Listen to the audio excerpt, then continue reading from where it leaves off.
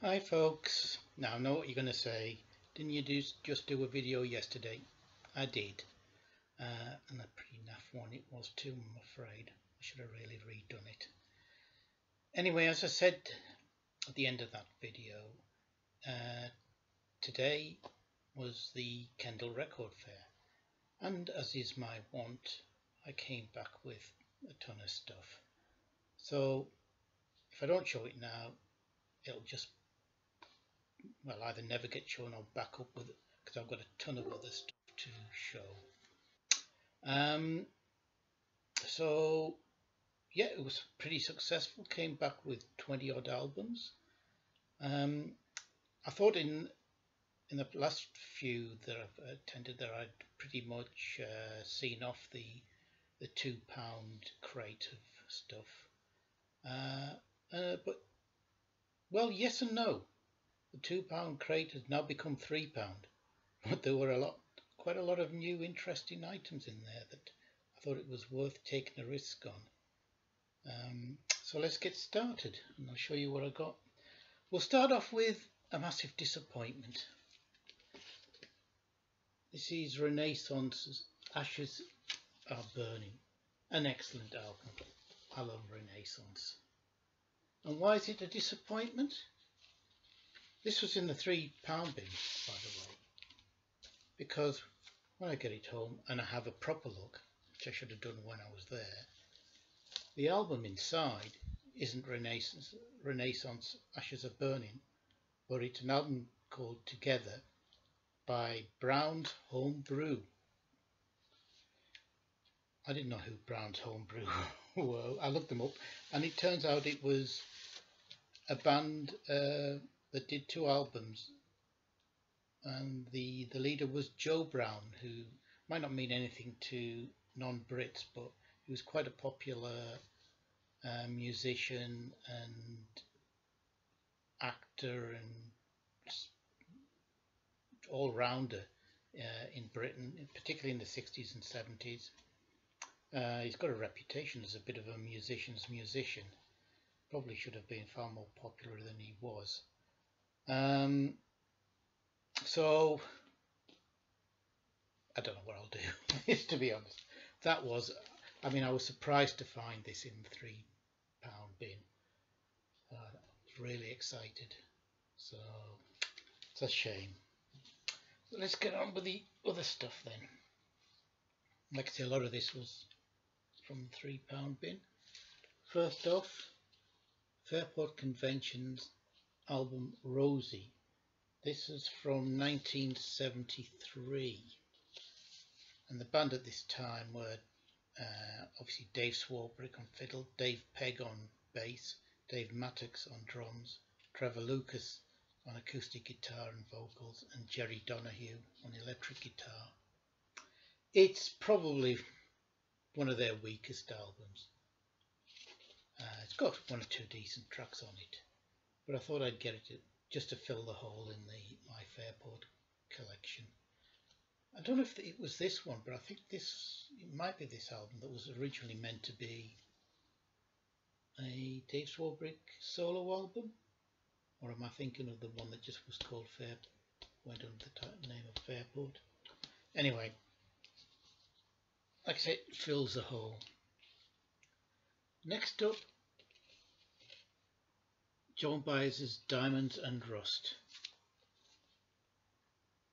I'm not a massive Joan Baez fan. I like her vocals, but this is the album, obviously, that features that title track. I mean, she's mostly known as an interpreter of other people's material and folk material, but this is Diamonds and Rust was a song that she wrote, I think, about Dylan, and it's a really good song, and it was covered very well actually by Judas Priest on one of their albums.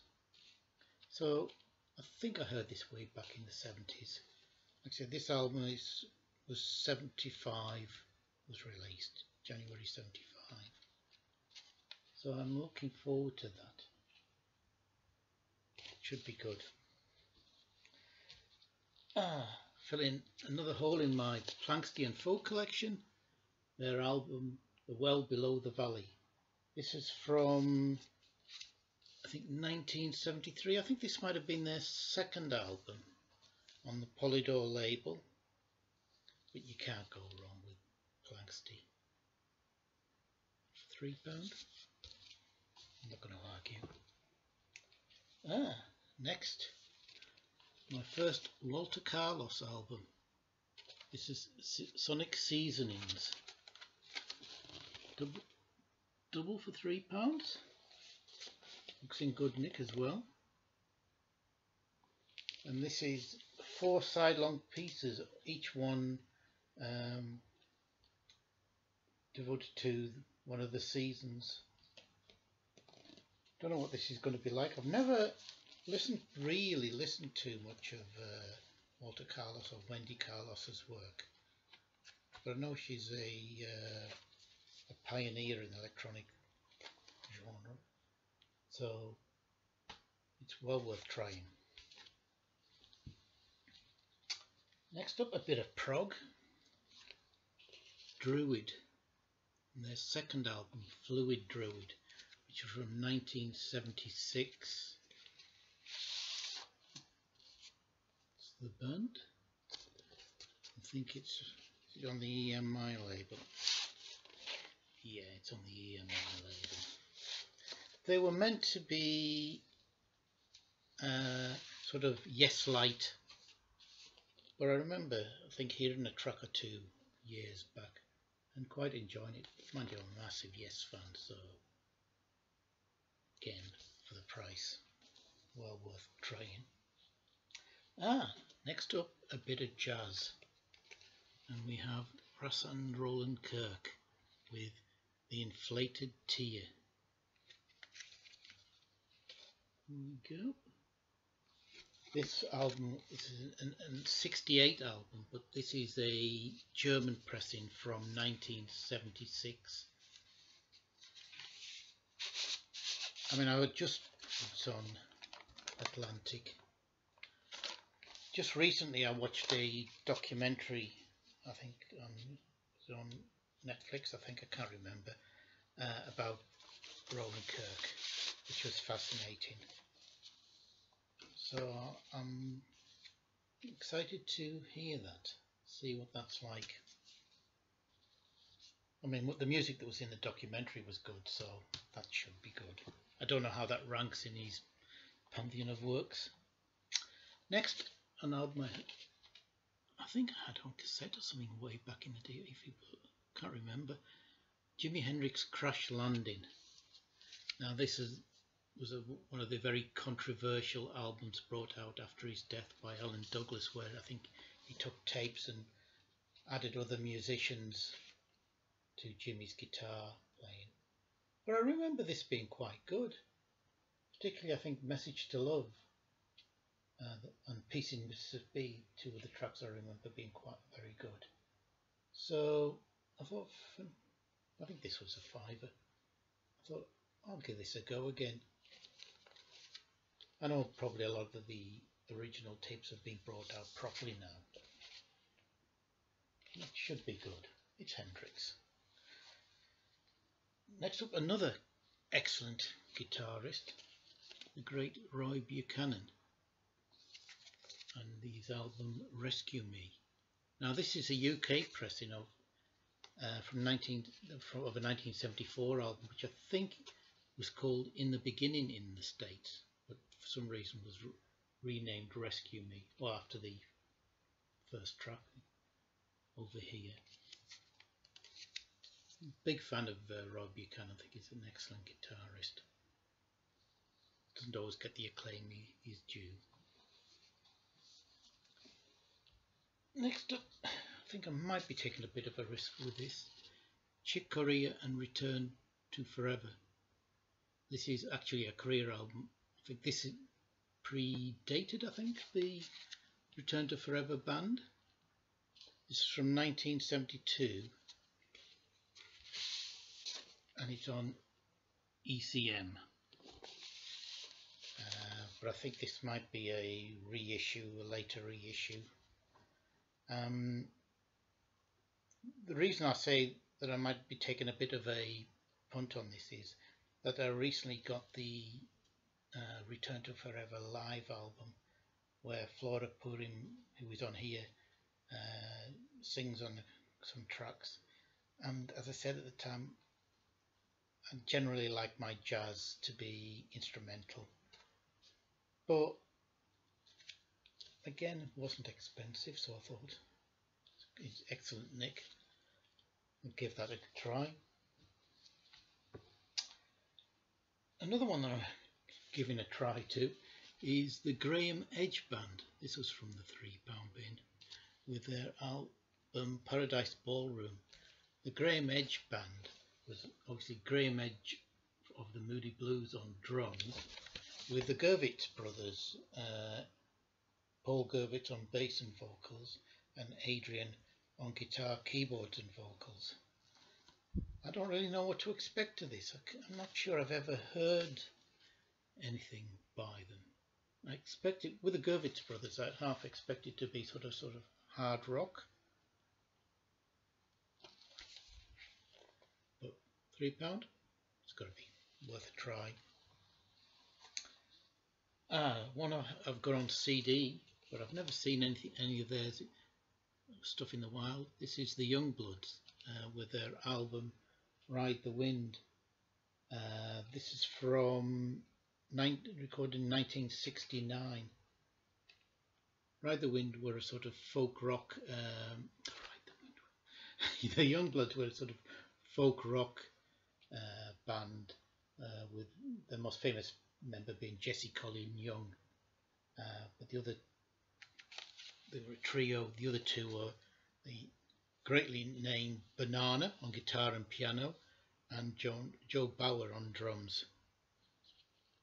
This is really good stuff, actually, if you like American folk rock. Next up, a bit of hard rock, and Steppenwolf. This is a first pressing, US pressing of their first album,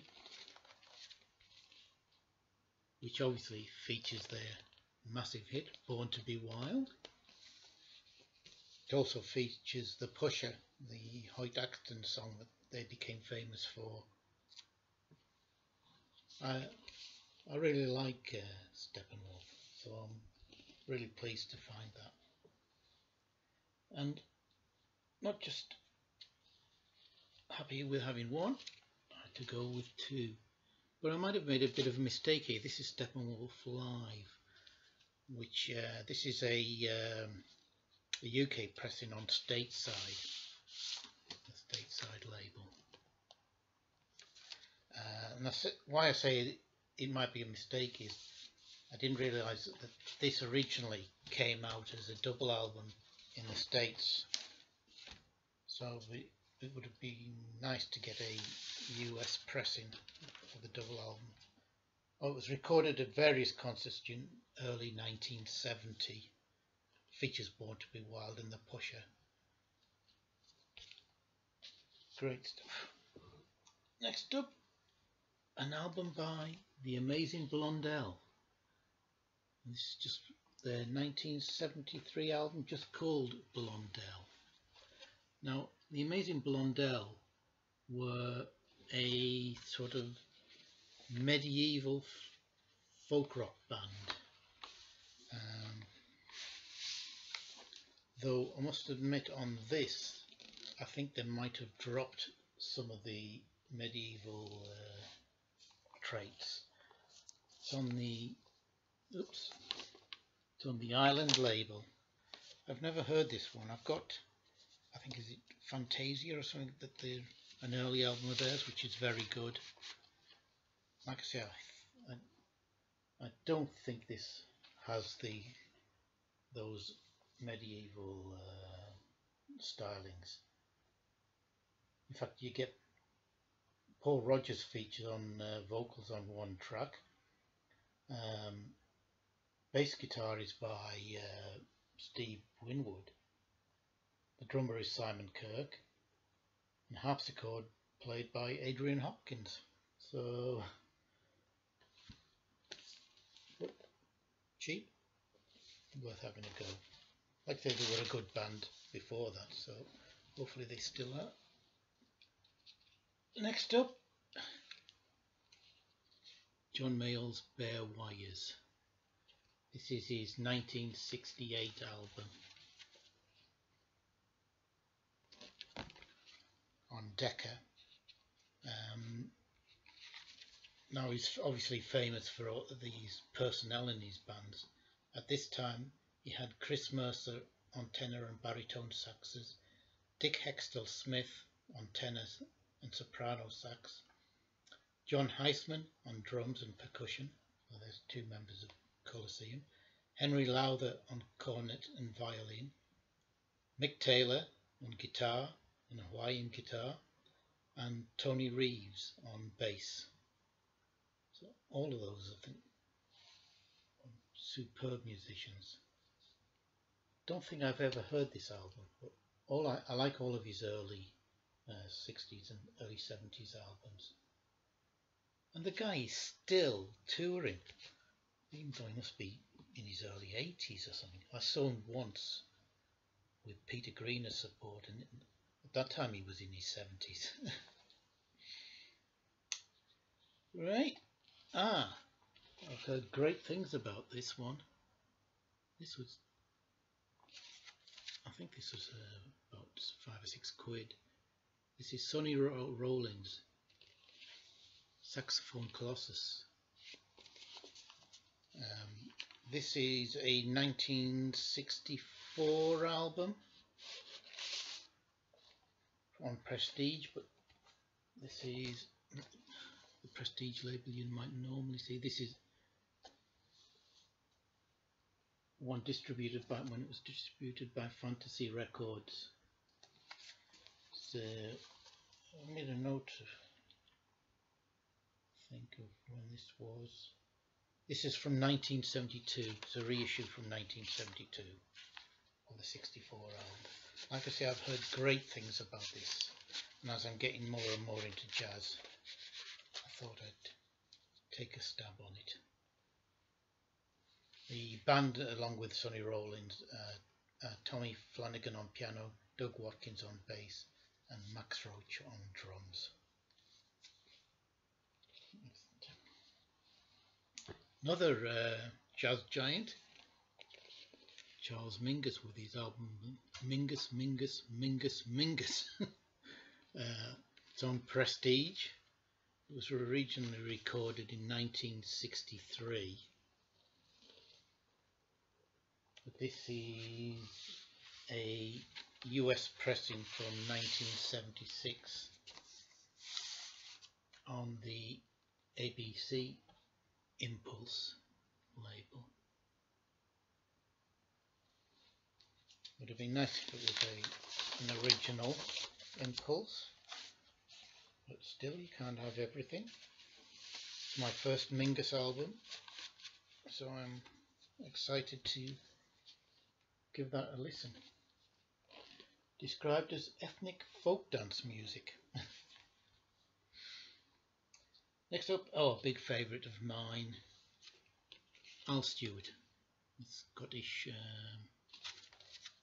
singer-songwriter, with his album Orange. This one, what year was Orange from? Trying to remember. 1972 on CBS. Again, this is a reissue, I think, rather than the original. He's a great singer-songwriter in my books. I love his material. And on here you get most of the Brinsley Swartz band. Brinsley on 12-string acoustic guitar, Bob Andrews on organ, Bruce Thomas on bass, and you also get obviously Rick Wakeman on piano and organ. Excellent. Still more. Next up, Dave Greenslade's Cactus Choir. Now his band Greenslade, what I loved, particularly the first two albums. But I've never heard this one. This is his first solo album from 1976, obviously with a Roger Dean cover.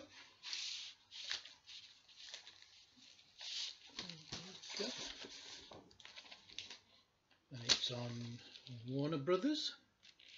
Can you see that?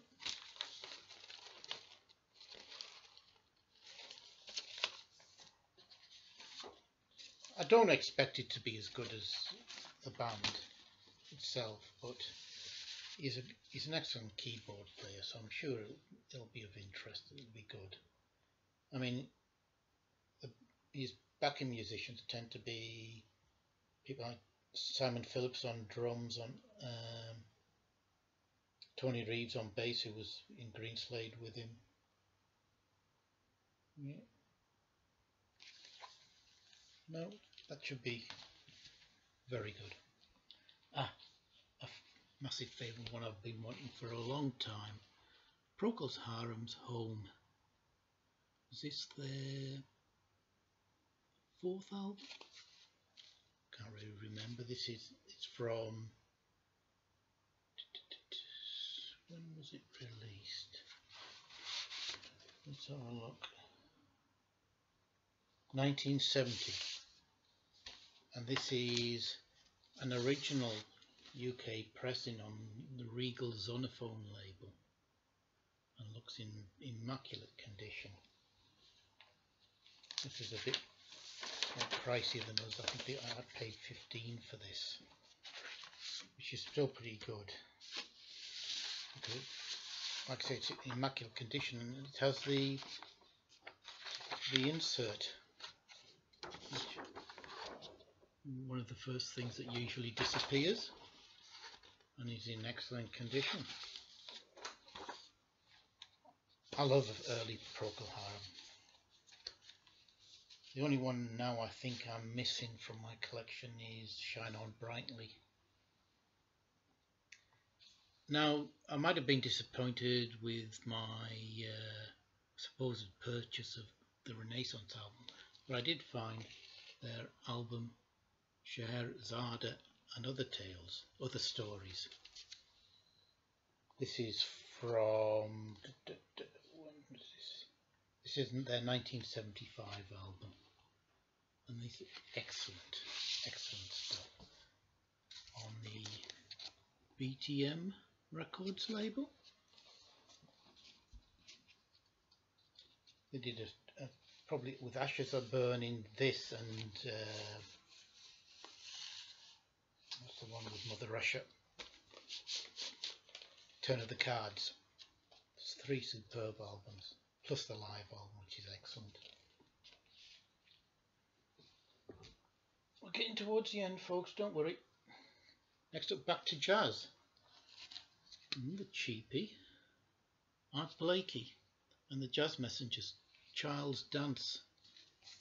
This is a later album from 1972. This is a German pressing, direct metal mastered from digital tapes, unfortunately, and is on Prestige again. Never seen this particular version of the label. I like what I've heard so far of Art Blakey. I've only got one album, but I've heard a lot of other stuff, and I love most of his music. Okay, this is a bit later than the other stuff I've heard, which tends to be from the 60s. Who's in the band at the time? Obviously, apart from Art on drums, Woody Shaw on trumpet, Ramon Morris on tenor sax, George Cable on piano, electric piano, Stan Clark on bass, Ray Mantilla on congas, Manny Floyd on flute. That's on side 1. On side 2, apart from those same guys, you've got Buddy Terry on soprano sax, John Hicks on electric piano, Mickey Bass on bass, Nathaniel Bettis, Sonny Morgan, and Pablo Landrum on percussions. and Emmanuel Rahim on congas. Looking forward to that. It's going to be very interesting. And another big favourite, Spirit, with, I think, is this their first album? The family that plays together? From, when was it from, Spirit? Can't remember when this came out. 1969, though this is a later pressing, reissue. Discogs doesn't have a year for this, no years mentioned. It's a UK pressing. The Spirit were an awesome band. With the great Randy California on guitar. And this features probably one of the best songs, I Got a Line on You. Excellent. And the last two, well, I was really pleased. These are the ones that cost me the most. I was really pleased to find. First off is Third Ear Band's Alchemy.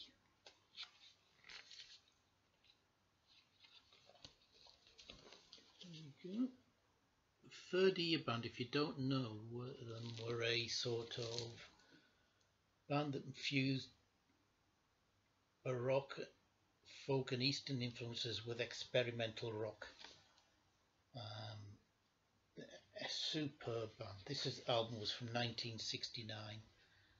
The band at the time were Glenn Sweeney, who's the main guy, on tabla, hand drums and wind chimes, Paul Minns on oboe and recorder, Richard Koff on violin and viola, and Mel Davis on cello and slide pipes. So you can tell what you're getting, sort of like chamber music, experimental chamber music. But you've also on one track got the great John Peel on Jaws harp, and this is an original UK pressing on the Harvest label. That's one of my favourite label designs. I love that. Love the colours, love the design. So I was pretty stoked to find that. And now the one album that has been a grail for a long time, and I've been keep on having a look on Discogs for a decent copy at a decent price. When I saw it at the record fair, I knew I had to have it, and it's in superb condition. And it's the Pentangle's last album before they split, Solomon's Seal. This is from 1972. It features the lyric sheet, which is very flimsy, I must admit. And this is on the Reprise Records label. This doesn't always get the love it deserves, but it is an excellent album. I don't think Pentangle did a bad album in this period. And I might be right, I think this might be the first album of theirs which actually features electric guitar. John Renbourn plays electric on 5 of the tracks.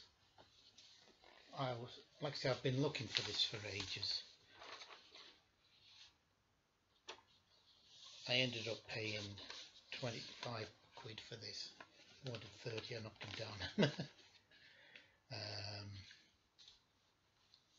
But look at it, it's immaculate. Really pleased with that. Bloody hell, we're on, sorry my language, we're on 30 minutes. Right, that's everything I bought. I hope you enjoyed seeing those. I've got tons more to show. Some really interesting stuff, I think. I've noticed a lot of it's from France, so the next one might be have a French theme to it. Anyway, take care everybody, all the best.